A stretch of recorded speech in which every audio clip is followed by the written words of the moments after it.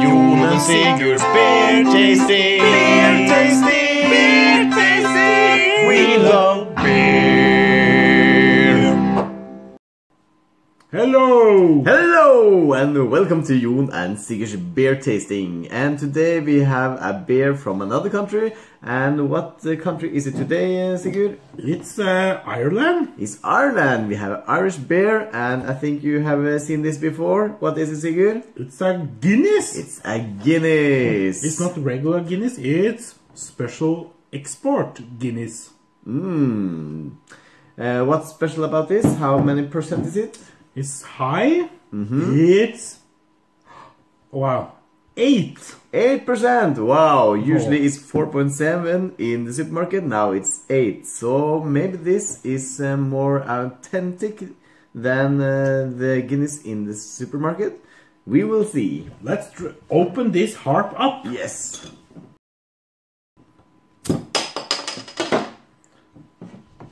Beer in the glass. Oi, oi, oi. Oh, show this to the camera. Someone have not learned to pour. It's not me. It's the beer. It's the beer. It's Guinness because you have been on the Guinness brewery before. Yes, I have. And you have a document that says you are qualified to pour a beer in Guinness. Yes, I have an officially document that I can pour a Guinness correct way. Yes. And it's not easy. Yeah. And it's not correct way, by the way.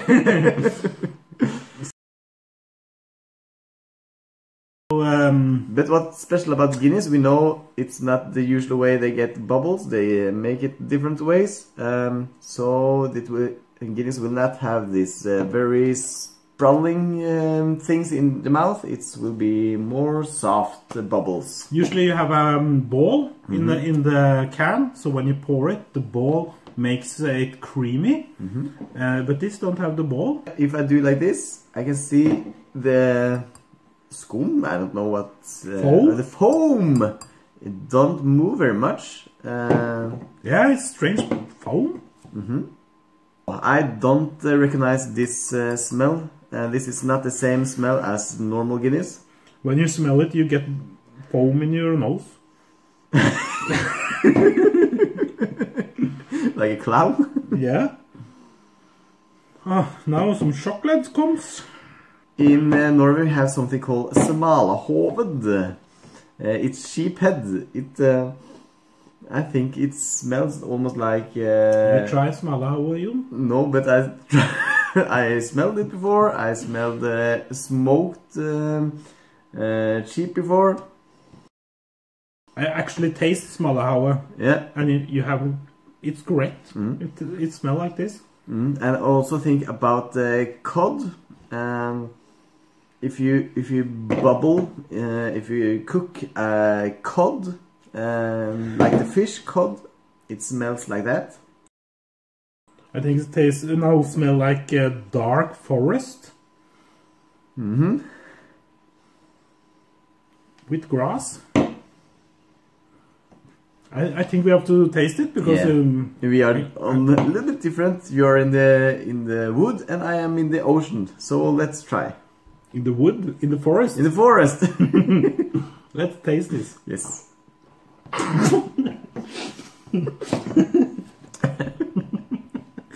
Taste. Come on now.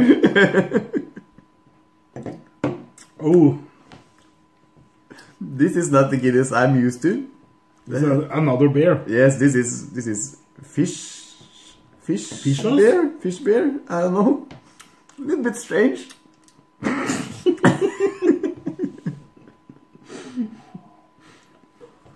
You know that chocolate that has a lot of cocoa in it? Like 70% cocoa or maybe 90%?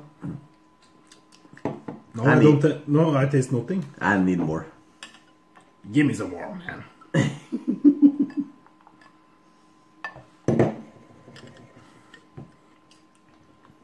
Espresso with a little bit sugar.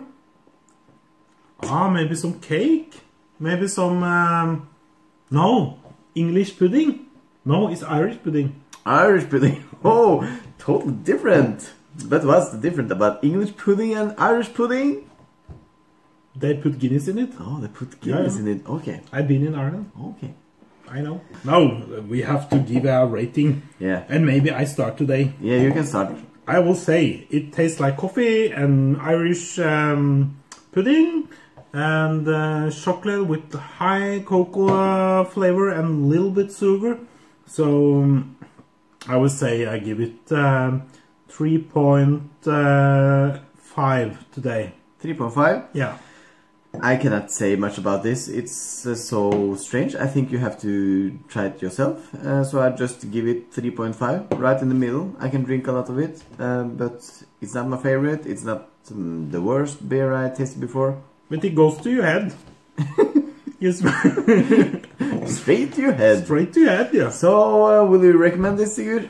I will say the original Guinness is better. But if you want to get drunk very fast, this is better. But I can't recommend it. I think it's so medium, so I don't recommend it.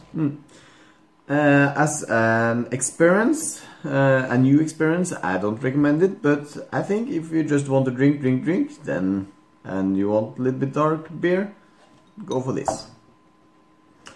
So that's it for today. Yes. Yes. We will see you another day, and bye bye. Cheers! Skål! Skål!